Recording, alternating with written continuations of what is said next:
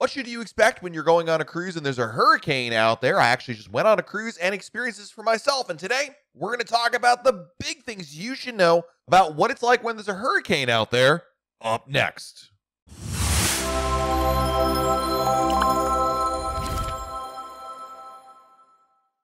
Hey everyone, it's Matt from RealCaribbeanBlog.com. Going on a cruise ship during hurricane season means there's a chance that a storm can impact your vacation. And when it does, there's all sorts of possibilities. So I thought it'd be helpful to give you a real world example of what it's like if you're on a cruise ship during a hurricane.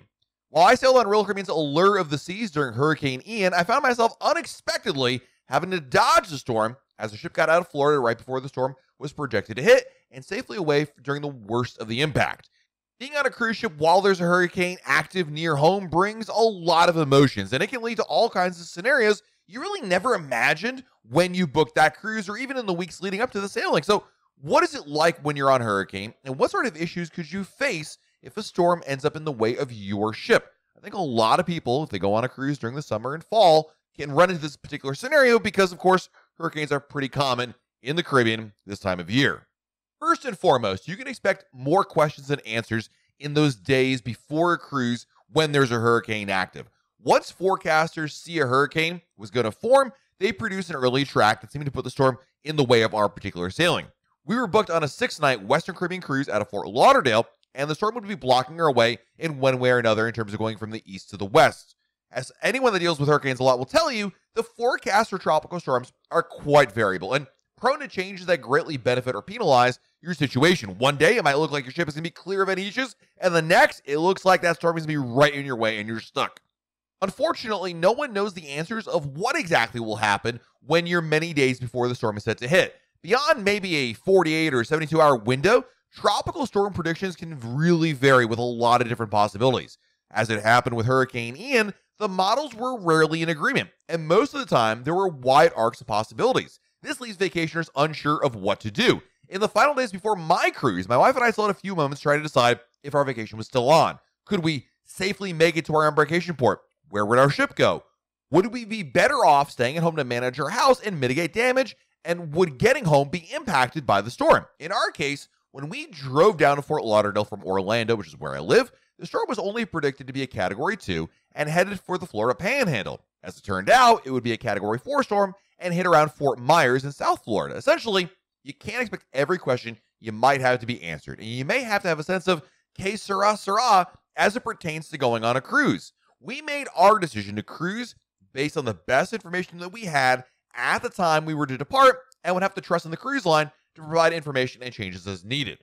Now, the most common scenario when there's a hurricane is for the cruise line to change your itinerary and avoid the storm, and certainly having a different itinerary is pretty commonplace. In our case, Allure of the Seas dropped a visit to Roatan so we could instead sail the long way around Cuba to Mexico and circumnavigate the island as a way of avoiding Hurricane Ian's path, but still making our way west. Allure ended up being safely behind Hurricane Ian, slowly moving west as the storm cleared out of the Caribbean and into the Gulf of Mexico. While skipping Roatan is not ideal, and I know there were a lot of people who were upset by the fact that we couldn't go there anymore, it's something you have to assume with any cruise on any sailing. Itinerary changes are not uncommon, regardless if it's hurricane season or not. So if you're sitting out there saying, oh, okay, I'm good, man, I'm not going on a cruise in hurricane season, I'll have no problem getting to my itinerary, keep in mind, itinerary changes can happen for a variety of reasons, and it's not just hurricane season in which your itinerary could change.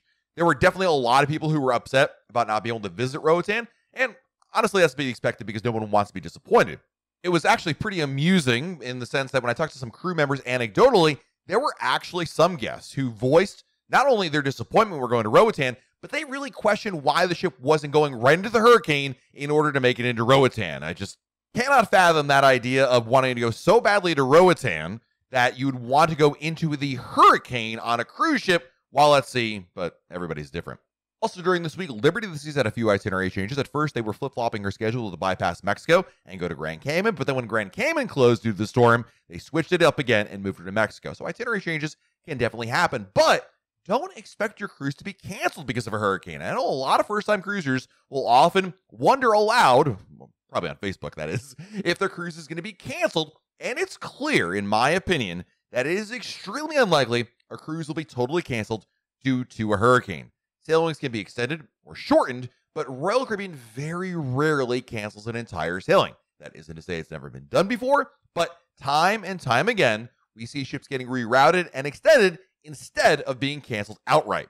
Mariner of the Seas, which also sailed during this time, went from a 5-night cruise to a 7-night cruise. Independence of the Seas also got an additional day, and in both cases, the issue was Port Canaveral was closed, and that prevented the ship from getting back into port. If your cruise is extended or shortened, you can expect extra onboard credit, and actually, if you purchase any unlimited packages like, drink packages or dining packages or Wi-Fi, Royal Caribbean will honor those packages for the extended duration of your cruise. So you might be wondering, well, what is it like if you're on a cruise ship and your cruise is extended because of a hurricane? While my cruise only had an itinerary change, other cruise ships, as we just talked about, had to stay out to sea longer because of the closure in Port Canaveral. One of our writers on our sister site Cruise Blog, Jody Grundig, was on the Disney Wish during this time, and her sailing ended up going from a 4-night cruise to, I believe, a 6-night cruise, and it may have even gone 7 nights, I forget exactly. And I talked to her after the fact about what it was like, and she said, quote, "There were cheers on board, so most people seemed to be pretty excited for the extra day. A few people were upset because of the commitments at home," end quote. Now, for Jody, the safety was the most important thing out there. She said, "It wasn't unexpected, so I was just glad to be safe after the initial panic of moving my flight, which was fairly easy," end quote. As you might imagine, having a cruise extended means a lot of logistical changes to get back home. Some people can drive home, like myself, but a lot of people have to fly back, and that means changing your flights and, of course, plans you have back at home, right? Dog sitters and work schedules and whatnot. According to Jody, Disney actually offered people who needed to make phone calls free internet to make those changes in flight arrangements. Luckily for Jody, she was able to switch her flights pretty easily because it was over a weekend and didn't have to worry too much about getting back to work and all of that. But I know you're also wondering, okay, well, if you're on a cruise ship during a hurricane, and Matt, your cruise ship was really close to Hurricane Ian, not in the storm, but close, how bad are the sea conditions while there's a storm at sea? And I think most people understand that cruise ships don't sail into hurricanes, but the most common question I received during my sailing was, how bad are the waves? Not only do cruise ships avoid the path of a hurricane, they'll chart a course with the optimal sea conditions to avoid the worst of any rough seas. Hurricane or not, there can be motion in the ocean, so to speak, so no cruise is immune from the waves. However, the reality is the cruise can be quite smooth in terms of wave height. When a ship changes itinerary, they also have the opportunity to sail waters far away from the storm. In addition, ships can sail closer to land to find protected waterways that can lessen the effect of the seas. During my cruise, our ship went around Cuba, and by the time we made our way westward again, the ship stayed far enough away from Hurricane Ian to keep everything quite calm. We rarely felt much motion, and the sea conditions ended up being extremely calm. In the case of the Disney Wish that Jody was on earlier, that ship went out to sea further east in the Bahamas to avoid even the furthest aspects of the storm there. Typically, a hurricane's forward speed averages about 15 to 20 miles an hour. Hurricane Ian was moving at less than 10 miles an hour, and cruise ships, by the way, can sail faster than hurricanes can move, which gives them the ability to outrun the changing path of any storm. So the bottom line is, it is extremely unlikely you're going to go anywhere near the storm, number one. And number two, the cruise line is going to be able to find the most optimal waters that is out there. But how do they do that? How do they know all these things? Because this is a cruise line, and hurricanes are, unpredictable, difficult storms to predict. Well, Royal Caribbean has a secret weapon up their sleeve, and that is they actually have their own chief meteorologist, James Van Fleet. Unlike every other cruise line, Royal Caribbean has its own chief meteorologist who not only provides each ship and the cruise line important guidance on the weather, but he also shares insight with guests. Mr. Van Fleet has over 20 years of experience as a meteorologist in television, covering an array of locations from Texas to Florida, and he'll actually post daily video updates on social media explaining the latest forecasts and what he thinks is possible. He'll also talk about various ships, demonstrate where the ship is located, what to expect, and most importantly, how they're keeping safely away from the hurricane.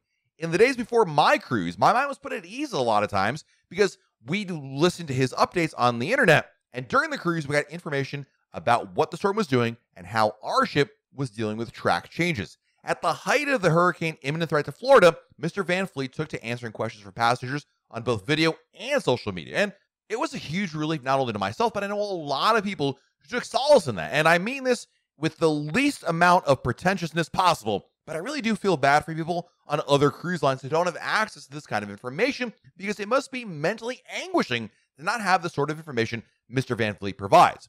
While he may not know more than anyone else as to what the storm will do, his many years of experience as a meteorologist in Florida gives him a lot of insight into the nuances of tropical storms that can put many minds at ease, including myself.